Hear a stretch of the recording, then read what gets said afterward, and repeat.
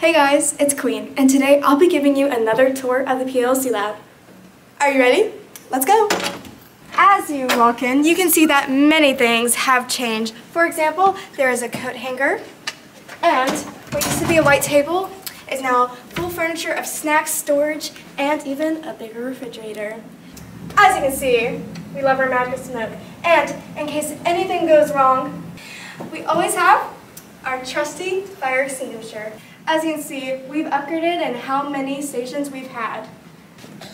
There's a total of 8. And in the beginning, wasn't there like 6, 5, 4? Can't keep count. As you walk over here, this is where students are taught on Wednesdays. From the last video, you can see that this is the machine trainer. And yes, it is finished, but it still has many things it can do in the future. How does it work? Great question. To make this work, press the 2 green buttons.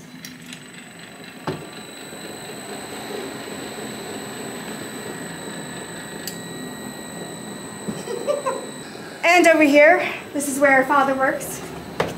Records his videos, does his live streams. Yes, a little behind the scenes. Last in this room is our trusty little station where students are taught on Fridays.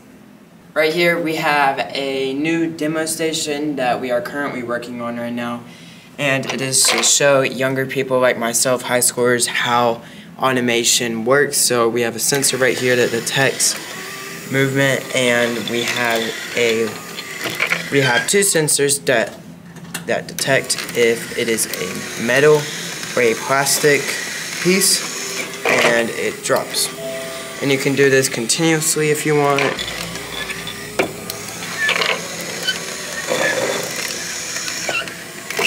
Okay, let's go now.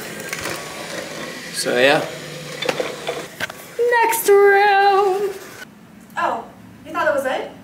Never. This area here is going to be added to the PLC lab, but for now it's just an extension. Oh, didn't see you there. This is a new office area where Amber Wilburn to be exact, and Mary Bruce work. This right here, and just so you know, there's a wonderful beanbag chair in here.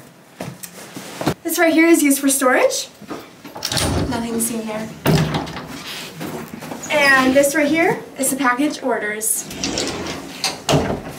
I hope you had a blast seeing the PLC lab once again. If you like this video, smash that like button and comment down below what video you'd like to see next. Adios amigos. Time for me to nap.